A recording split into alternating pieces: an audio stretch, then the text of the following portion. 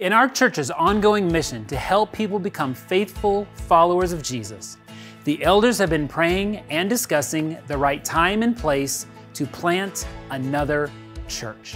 And we believe that the time is now and the place is the Dominican Republic. So we're thrilled to be undertaking this in partnership with Compassion International. So this will not be your typical church, but one that will bring the hope of salvation in Jesus Christ, just like a typical church, while educating kids, feeding kids, and raising up Christian leaders for the next generation in the DR at their own Compassion International school.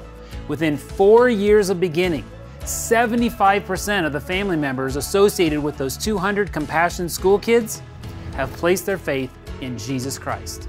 Our October 30th worship service will be devoted to explaining more about this exciting new church.